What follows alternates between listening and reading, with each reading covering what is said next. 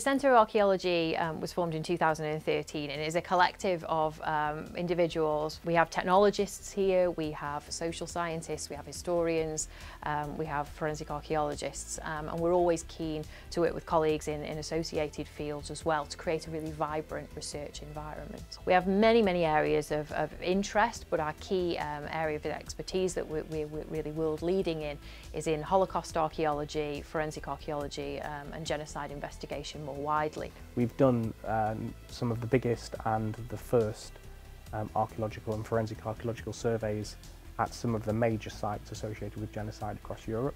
Examining extermination and labour camps all across Nazi-occupied Europe, for example, to investigating war crimes in Zimbabwe, to researching the crimes in the former Yugoslavia.